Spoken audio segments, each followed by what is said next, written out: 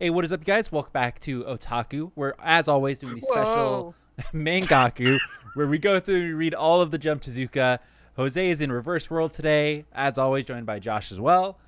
So, for those of you that don't know about Jump Tezuka, it is a special contest that Weekly Shonen Jump and Tezuka do, where they normally, I think it's Japan only. They request for entries to their manga contest, and they're going to pick one that's going to be serialized inside of Weekly Shonen Jump.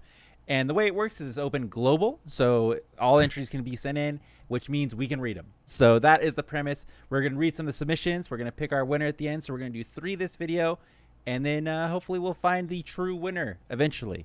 The 3 we're doing this video are Interviewing No Wan, Liveline Mode, and Kamen Students. Is it Kamen or Common? I think it's Kamen. I think it's Common. Yeah, because like Kamen Rider, right? I think it's Yeah. So I'll be going first, then we'll be doing Liveline Mode, and then we'll be doing Kamen Students. So starting off with Interviewing No Wan. This one is by Hagiwara Dipollito. I hope I said that right. I think it's just Diplo. Yeah, the famous DJ wrote this one. Huge fan. This one is pretty short and pretty weird. Yeah. So basically 2 kids show up at a mangaka's house, and his name is No Wan, and they refer to him as Mr. Wan.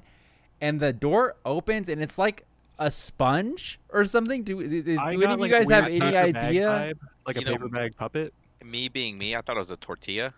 Okay. Yeah, so it could either be a sponge, a paper bag, or a tortilla. They're all legitimate answers. I don't know what he is. Just like most art, though, Sam, I would say it's open to interpretation. Okay. And I think that's yes, where yes. this is really going. Let's grab our glasses of wine, boys. So he opens, and he says his name is actually No One, but like with a squiggly above the O. So I don't know if you pronounce that differently. I don't know. We're fucked. And he's a mangaka. So that being said, I immediately went to Google to see if he's actually a real mangaka, and it's maybe it is maybe an actual interview that is like being turned into a manga. It's not. The only person with the name of One is the One Punch Man author. Oh, okay. And he's like his name is One? Yeah, his name's One, but he's like all caps, just regular One. That's his name. Anyways, back to Interviewing No Wan. He recently concluded his serial run of R&R Man is the manga that he was popular for, and so they're coming to interview him, and they're kind of asking him what other ideas are going to be doing. First one he suggests is a knockoff of an already existing manga and anime series called Kaiji, where basically it's a high-risk gambling situation. That's been there, done that. I thought that was like original Yu-Gi-Oh. Yeah, a little bit. That's kind of more like, yeah, similar. But Kaiji is legitimate, like gambling on stuff. And then he mentions how he does a bunch of different art because he believes that the art should fit the story, the genre, the tone, all of that. Which is cool. I like that. It is cool. It's very unique because usually a lot of artists, they get the same art style all the way through. He mentions after that that he is a fan of horror and drama. Those are his favorites. Horror, not whores. Yes. Well, we don't know. He just didn't say. True. We don't know. If he's the hand puppet, True. And so he starts kind of throwing out ideas for stuff that he would like to do, or like ideas that he has of like a classroom stuck in the Wild West, an ogre who fights monsters, and then for like a drama one about becoming a Kamishibaya. Did you guys know what that was, by the way, before? No, It's basically a picture story show is the literal definition on Google, but it's basically like a puppet show, but like they're little papers. So kind of like Paper Mario, Huh. There you go. Well, thank you for all that research. Yeah, no problem. So he continues on saying that his least favorite genre is romance because he just doesn't think it ever reads correctly. And then it gets into some deep, like, I don't know, worries about himself, where he says the reason he hasn't done those ideas and other ideas is that he's worried about time, and he's fearful of the fact that he wants he'll never have the time to do them all, and he fears that he will ruin them all. Which, pretty sad. So, and then he does end up saying, he does want to draw manga to make people happy, which is good. And then basically they're in the middle of the interview, and he's like, I just thought of my last work, so can you guys leave? It straight up kicks him out. Yeah, so he gives them like I don't know, the cover for it, I would assume? Yeah. And he says it's about a girl trying to reach enlightenment in a world of degeneracy, and it's called Cries of Buddha. And then you just get a really cool like cover page, like what you would expect out of one of the other Tezuka mangas. So that being said, I don't know if this author of this manga is going to be making that. I don't know if that's a thing. Maybe it's like a setup. I was thinking that, yeah. he had like a final page that was after the manga, and it was basically like, oh, if you didn't like it, I enjoyed making it at least, kind of thing like that. So I think he just, I kind of liked it. I don't see it being anything more than what it is. Like, it's not gonna win the contest because you can't expand on it, in my opinion. You could, if it's like the tales of this guy, but I think it was like a one-off. And It would have been cool if it was like a whole story based off of mangaka and like stuff yeah, he did. yeah, and Yeah, just like seeing his struggles with it. But I think it was more just like I don't know, like a friendly reminder for what people like that kind of go through. Like, definitely like me playing drums and stuff. I've had that kind of, I want to do music, I want to play, but at the same time, like there's a risk of failing and I don't want to do it. So I just don't do it, kind of thing. So it was kind of cool to see that. And I never really thought about it that way. But yeah, that was about all I got out of it. I liked it, but it wasn't bad. Not the deepest, doesn't really Yeah. provide you with anything like super crazy, but you kind of just like hop in and you see like a brief glimpse of this guy's life, and that's pretty much what I got from that. And it's like, yeah, okay, cool. Yeah, I think it was really just bare minimum, like not bare minimum. I think it was pretty solid as far as what it was trying to do. I don't think there was anything special about it, but it was good. Like, I didn't hate reading it. So yeah, that's kind of how I feel as well. So that was Interviewing No One by Hagiwara Dipollito. I hope I'm saying that right. I have no idea. So I didn't even realize when I was reading it that it read as No One. I just thought it was Interviewing No Wan or something like that, and I was like, oh, cool. And now I get it. It kind of makes sense. It's a little bit more sad. So his last name is meta. Dipollito. That's his last name. So there you go. Correction. So we're gonna move on to the next one, and that is yours, Josh. Do you want to go ahead and set it up? So mine was Liveline Mode. So just I'll give you kind of a. And that's by BEEB. Yeah, I can't find it anywhere. And I forgot to open up that. It's capital B space capital E space capital E with a B emoji before it. So I don't know if that's his pen name or her pen name. I don't know. You brought up a great thing right there, Sam. There's a lot of use of emojis in this. There is. There really is. Every other page had it. Oh yeah, exactly. So the kind of like synopsis, the main character March, he's the presumed main character. He's kind of thrust in what appears to be like a life of luxury, and then he's into this now dangerous world game of gear hunting via some music box, and that's pretty much it. That's all the world building we get.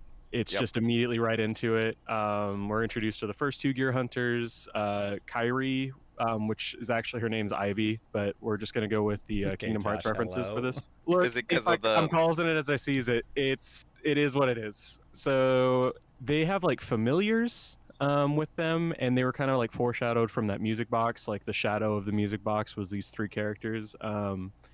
And they're kind of like defeating Heartless, which are known as shadows, and they're kind of being chased for no good reason. I did not get that at all. The people with them are the shadow people that you see at the start? I thought that was like their family. Yeah, it's very weird. March has Rose, and that's about it. They kind of just have these like cool gear weapons. And then Kairi, or Ivy, has Echo. They've already immediately started to ship Kairi and Riku, or not Riku, Sora. Yeah, immediately tried to ship them, like within first page of them even talking about each other. So that's great. The threat of these shadows kind of like ambiguous. They've just, if they touch you, they drain your energy, but that doesn't sound like you die. And that's about it. Then we kind of do a hard cut to Butler Ansem and Riku, otherwise known as Leopard and Lynx. And you find out Lynx has got like, I don't know, Leopard's the familiar. Yeah, Leopard's the familiar. And Lynx is the gear hunter. And Lynx pretty much has like either daddy issues or he really does not like steampunk butlers. Like, he's just rude to him right off the bat. And another thing you kind of notice with this entire thing is English was not the first language that it was written in. So it's genuinely just kind of difficult to read. I was trying to get the base ideas that they were trying to present and maybe like rewrite the story in my head as we read. turns out that the whole thing is just fucking confusing. So Yeah. it's a combination of, you know, confusing translations and then even more confusing like direction. So you kind of get this like reveal through Links that basically he's the emo punk that wants to destroy the status quo kind of thing. And all of a sudden you're cut from all this like slight exposition to random scarred hottie that's just opening like a garage door, and he's communicating with this other team that's just sitting by some cars. And then they hard cut even more so to a gear off, is what I'm calling it, between March and Lynx. These are the main character and the presumed bad guy, where we get some grade school here shit talking. Just like, I don't know if it's the translation that kind of like dumbed it down, but it was just like, no, you're a dummy. No, you're a dummy. I'm not a dummy. Your mom's a dummy, kind of like that's how it felt. And March has a friend named River who shows up for all of 2 panels. Lynx attacks them with his gears, and River is injured. And we find out that March can only defend himself with his gears, and his familiar can only protect him because he's outside of this like real world thing. It's kind of weird. So let's just see. This is what I have gotten written. It's a hardcore action sequence commences. In a matter of 4 pages, River is injured. Lynx gets PTSD inducing childhood bullying off, like he's just ripping into them. Tokyo Drift has been confirmed to be in the universe because they just hard cut to a random scene where they're driving Tokyo Drift style cars. Rose can only protect March, and River is totally okay with the bleeding arm and tourniquet. All within 4 pages. That No, just but he all goes to the happens. hospital. Hello? But he's not picked up. Like he just goes to the hospital. They're like, oh, he's in the hospital. He's not okay. He vanishes. But he's even saying, oh man, guys, everybody calm down. Like I'm totally fine. But now he's in the hospital. He's been, you know, he's off screen. Then out of nowhere, there's like a reveal that there's like a shadow being like a large shadow attacking. And somehow Lynx just has teleportation powers, and he's already in the warehouse that the shadow has appeared in. Lynx is, you know, still getting these teenage insults now. He's upgraded from the grade school stuff. He's called March a noob, which hit really hard for me. So then March gets like 2 seconds of cool time. He does like a big slash, then the monster regenerates immediately, and Lynx does all the hard work and actually beats the monster in like 1 attack. Because he's not a noob. Exactly, he's not a noob. Mm-hmm. And this is when I started thinking, oh, maybe Lynx is the good guy and March is the bad guy, because here's what happens.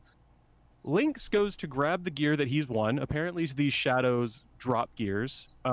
What they are, I have no idea. But March goes to grab it, and he tries to steal it because he's a sore fucking loser. And nice. And he gets caught by some chain that Lynx has, and March, his familiar, breaks the chain, but again, we find out that Lynx can fucking teleport. He's already grabbed the gear that was 2 feet away from March and is on the other side of the map saying, ha, I got this very tiny gear. And we kind of find out, like I said earlier, River is now in the hospital. Everything's bad. Fucking March is now starting to say like, oh, you guys have been hurt. You know, I can't allow you to come with me. Typical main character. Exactly. And their counter argument, which solid argument, I couldn't find flaws in it. We'll come up with a safer plan next time. Just nailed it.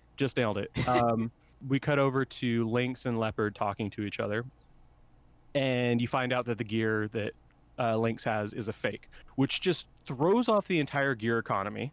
And apparently they just go to a hardware store and buy fake gears. Again, ruining and just causing inflation in this universe. It's bullshit. I do not like March as a main character. If they're trying to ship that, total asshole.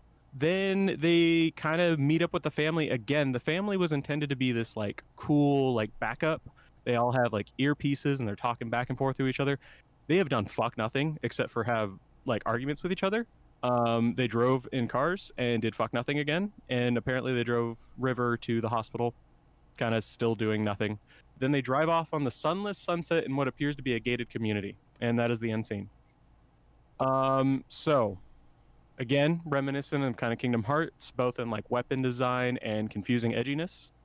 The translation was super weird. I was trying not to dock it because obviously, you know, that's not on them for not having English as their first language. But I think you're right about the Kingdom Hearts thing. There's probably like 7 other games or mangas that we have to read, you know, to understand this one. Yeah. And you know, it's got to come out in different. We have to watch the animes, we have to read the mangas, then we have to read the light novels to kind of get the full world. And it Yeah, just yeah. felt. But I will say the art was super cool. I thought it was very well designed. Like there was only some action scenes that I didn't like, and I would have liked more backstory and world building, which is weird because you know most of the time we get too much in that first chapter. But I felt like literally there was nothing. We were kind of just thrown right into it, and then I don't know what the point of what the fuck they're doing by the end of that. So this has been my TED talk. I wouldn't knock. So like, there's a way to do the setup correctly where it's like that opening could have been good. Where it's like literally, here's what you need to know. Rich family, got it in our grandparents' house, found a fucking music box. Now I'm part of a thing called the gear, whatever. And so now I got to be a gear hunter. Okay, cool. Get kind of the basis. I get you're hunting for gears. Thank you. And then if it was followed up by something spectacular, that could have been good. Yeah, but it was not. And so what I kind of have written at the bottom of my notes is the action was really quick, but it was still okay. Super. I could still follow what was happening. The art was good. I thought the art was good. The story was crap.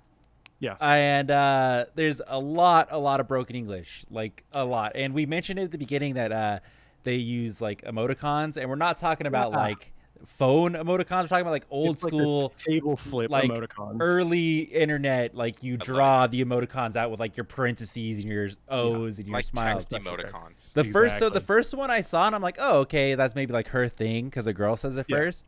And then the next one I saw, it was like it didn't fit in all the chat bubble. Yeah. So I was like, oh, is he trying to say something? It's like, and then it just kept showing up, and it's like, oh, they're just emoticons. It's weird to me because it would have been something like if it was a light novel, I kind of would have understood it because you can't get their face roll. But the point of a manga is you see their faces. You kind of that's what you're supposed to draw. And yeah, it just seemed very odd. And to your point on like the action, it was super quick. I agree, but the normal problem we have is like we can't follow what's going on in the action. They did a broader perspective, and they said, "What if we did that to the whole manga?" And you just essentially you're so negative. Oh my god! So like I apologized to Jose when I picked it last night because I saw it. I'm like, "Oh, this looks like Kingdom Hearts. This looks cool." And like I love Gears, I love that aesthetic and stuff like that. And I was like, "This looks cool." You're all for like the steampunk look and everything. Yeah, I was hoping. And the weird part to me was the translation, like the broken English, was it devolved over time. Like I felt in the beginning, it was just like, oh, maybe they missed a word or something, and then it just progressively got worse to the point where it was just very basic English. And again, like I kind of realized that head on, and I was like, hey, I'm not going to judge them for it because again, it's not their fault. Kudos to them for trying to do something outside of their fucking language. But yeah, I wrote in here as like author is ESL, which can add to the confusion. However, the story itself is what is truly confusing. That it's all over the fucking place. So could have been cool. The idea for it is there. It's just missing. Like Sam said, if it was just done differently at the beginning, it would have been a lot better. A lot of my notes even said just like Josh said a lot, and then at one point I'm like, hello, I'm confused. But overall, the idea is there. It's just not solid. Yeah, I think if they had more coherent like direction, it could have like if they had maybe another chapter or more exposition, I feel like they could have had something really cool there. I don't think that would have saved it. But, okay, well let's finish this one with a quote I wrote down from the manga. Okay. Only the smarter, the stronger, the faster will win this game. It's the only rules. So that has been Liveline Mode by B space E space E. And then that's a B emote in the front. Yeah, exactly. But I talked with Sam. We're going to get that tattooed on our forearm, all three of us. So, okay. Yeah, stay tuned. So I think I'm going to get mine on my forehead, actually. So. Oh, yeah. Back of the neck, boys. Yeah. Okay. Oh, I'll just get a tramp stamp then if we're placing it differently. Yeah. All right. Okay. Well, Jose, you're last up with Kamen Students we decided on by Pepper. Kamen Student. Yep. Easy name. Right away, I mean, I love the cover for it. I thought it was pretty cool. Very cool cover. Cool. When you get into it, you proceed to like kind of a voiceover talking about like the surrounding area, and that like takes place kind of in a student city or like a school almost. Yeah. And it's like in a very preppy, really nice part of the town. And you see the kid like running, stereotypical kid. You can tell he's a ginger if you look at the picture. He's got Isn't he Okay. or freckles. she? Yeah, I thought it was a she. No, it's a she. It's a she, I'm- but I said he. I'm gonna say a she. It was a top he with a skirt. So I mean, I don't know if they have ascended from gender norms in that, which all the more kudos to them. But at the same time, it at no point was I sure. You couldn't tell, but you know, stereotypical student, late to class, rushing, but then boom, all of a sudden you get like this plankton lobster-looking thing. Did it That's not what it feel is. like Patrick in a lobster outfit, like Patrick from SpongeBob? For some reason, that's the whole vibe I got from that.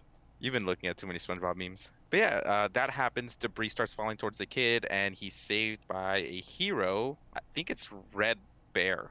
Yep. Yeah, with something Red Bear. Yeah, Red Bear. So he's saved by the Red Bear, which is kind of cool. Like it's pretty easy to see what's happening, and then he's communicating with a couple other heroes to bring down the plankton lobster thing, which are all pretty cool. There's the yellow fox and then Blue Moon. Then the yellow fox binds it, and it's got pretty funny effects because if you look at it, the plankton's eyes are bulging out of his face at some point, and then it goes to Blue Moon, who shoots like meteors at him.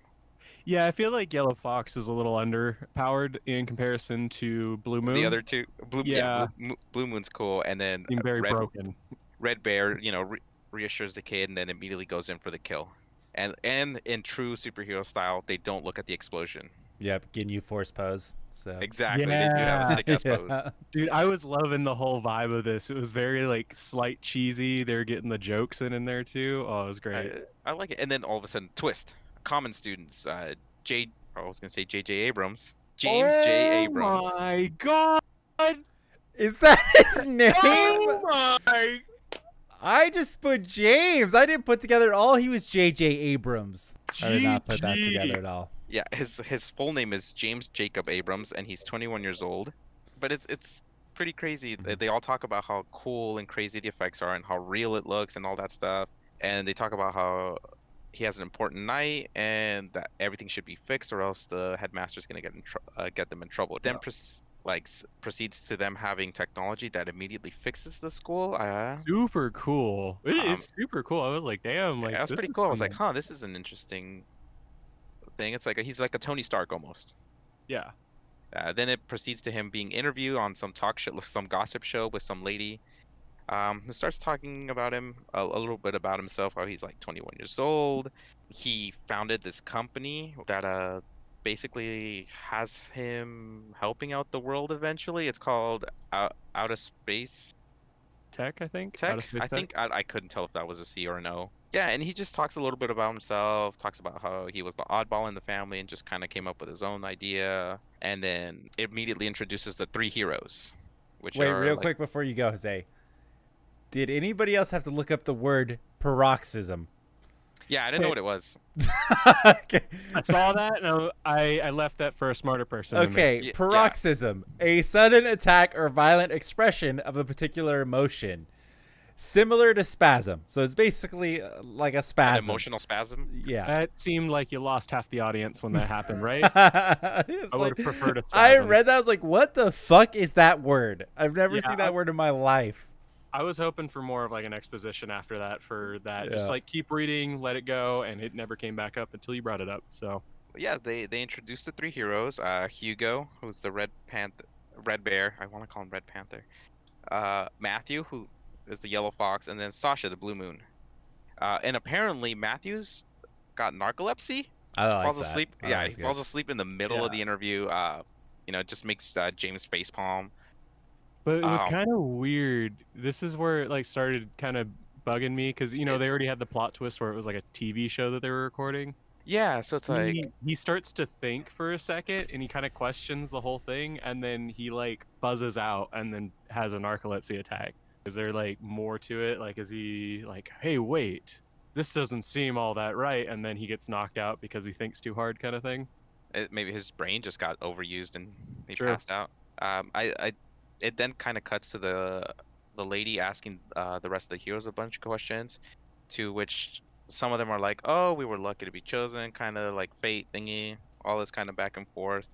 going between them, and she then turns back to James and starts asking him more aggressively, like, "Oh, well, what are you gonna come up with next? Is there's gonna be a villain boss? What's gonna happen? Like, how do you film this reality TV show, but they're heroes kind of thing, all at the same time?"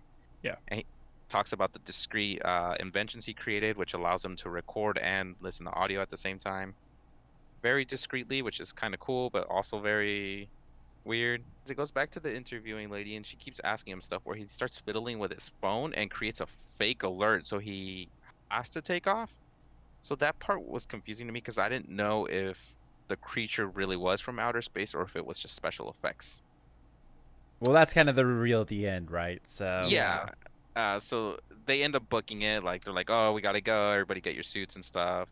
To which they keep talking about. They're like, "Yeah, is there gonna be a villain? All this and that." And it just, you see James just looking up at the sky, and then it just pans out. You know, like that slow. Like, it's the city, then it's the continent, then it's the Earth, and they're in outer space. And then it's revealed that there was a bunch of monsters or aliens. Yeah, alien monster things. And... Yeah, I don't know. They kind of look like dinosaurs, kind of don't. They all have, I'm assuming, 4 eyes. They had weird names too. They like put numbers in for vowels and shit. I don't know if you guys saw that, but it was it was a little unique.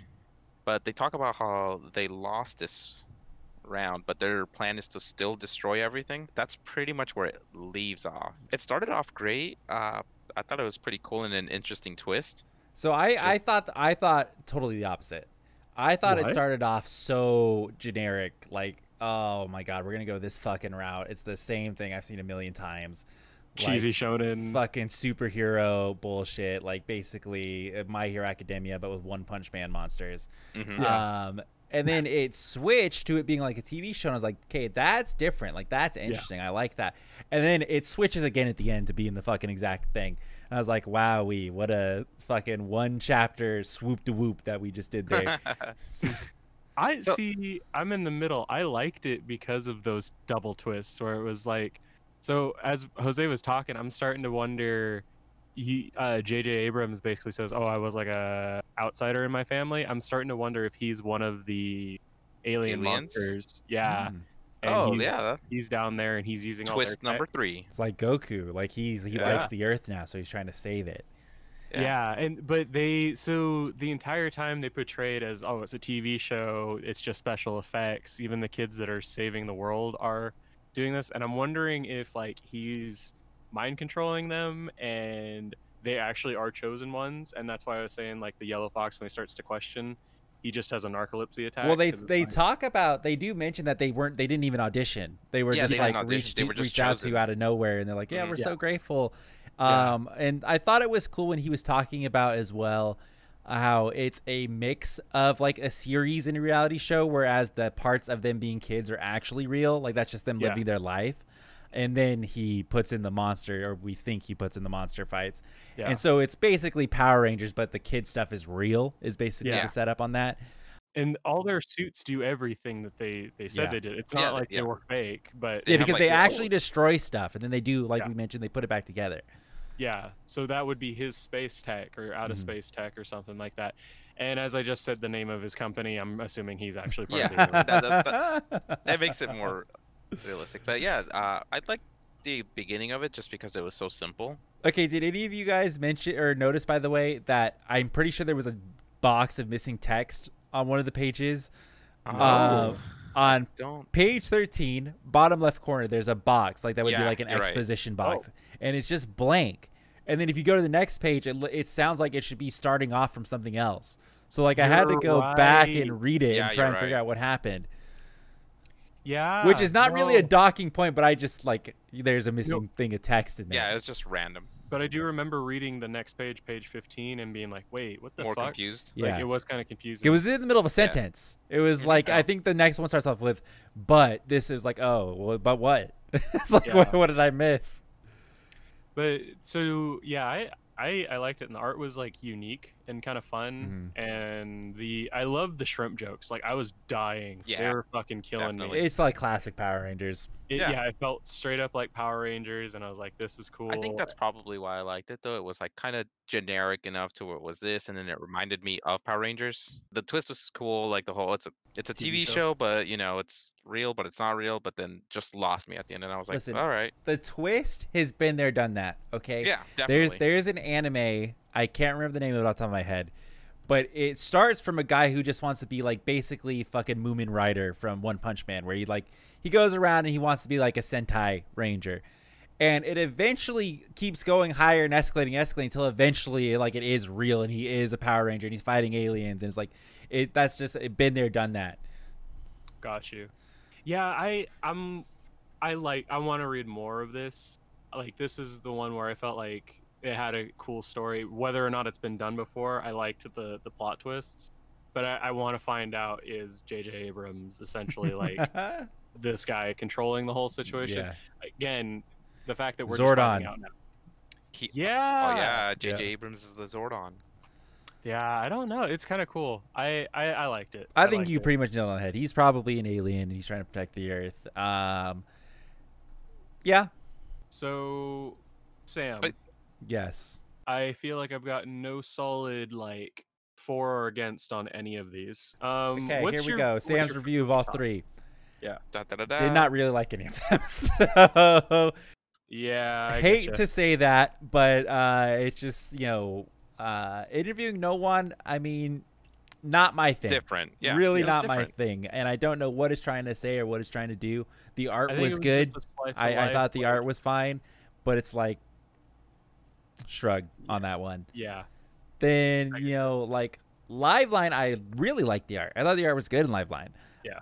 But that was pretty much its only redeeming quality, is that the art was good and that I can actually follow the action scenes on it. But then it's shonen manga that's supposed to be all about story, kinda. Yeah. Who knows? And it honestly, I shouldn't have to hold it against it, but the broken English was really bad, and the emoting in the chat was weird. Yeah, it was a combo of those two things. There's like, this wasn't. Yeah, I thought it was gonna be the same thing where it was. It only belonged to that one chick. And it was very much like, I know Josh went hard on it. It was very much like Kingdom Hearts. Like very like to the shadows they were fighting and everything. It was super like Kingdom Hearts. Yeah. And then Kamen Students. It's cool. It's cool.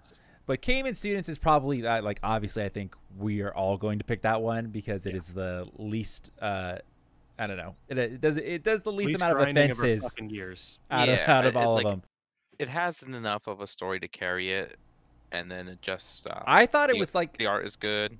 Based off of the cover page where like his mask is shattering, I thought it was gonna be something completely different. I was like, damn, this is like gonna be super serious, super cool. Like a ninja thing, because it reminded me of the Anbu Black Ops mask. The cover page was cool. I was like, oh shit, looking. Yeah. And then it was like, it got me like, watching the superhero fight, and then the twist. I was like, oh, okay, crazy. So it's like, it's really just a whole big set. That's kind of cool. And then it just lost me after that. Yeah. See, that's sad because I kind of like that it was real, but I like how it's not real to everyone else. Like it's like magic kind of thing. I think I think it could have been cool if they just kept the whole it's a TV show thing and him trying to one up everything plus everything else kind of happening outside of the universe that he's made. So I would say, Kamen Students is my favorite of the three. I don't think it was all that bad in comparison to what Sam says, but you liked it. I had already, I liked it. But if we're doing like a hierarchy thing based off all the ones we previously let one, this isn't in the realm. This isn't in there. So yeah. So I mean, it's got stuff, but it's like, I just feel like, I've done all that already. So yeah. What more can I say? Does anybody have any last words to say about any of the manga? Because Kamen Students is our winner, obviously. Yeah. Well, yep. Congratulations, Pepper. Yeah, congratulations to Pepper. Josh liked your manga, so congratulations. I did like it. It's just I liked it for what it was. You could just ended I liked it. Okay. So thanks for watching. This has been the Jump Tezuka for this week, where we read the 3 mangas, and we'll be back next week doing another 3. What 3? We don't know till the day of, so don't ask us. So thanks for watching. Be sure to leave a like and subscribe if you guys like the video. Let us know if you're submitting anything. We get quite a few of those now of people submitting their own. Eventually, we'll get to reading all the ones that you guys submitted. I was thinking maybe you could do like a few fan submissions all together. That way we shit on the community. Yeah, as you a guys saw whole, how negative Josh was this episode, so you know we'll see. He's just the last negative 2 Nancy, that episodes guy. have been negative as fuck. Okay, let's just be real. So I'm the Simon Cowell of this team, and you're Sam, who you want to be? You want to be Paula, or do you want to be Randy Jackson? I'm Paula. that's a no for me, dog. I think that is accurate as fuck, actually. All right, well, thanks for watching.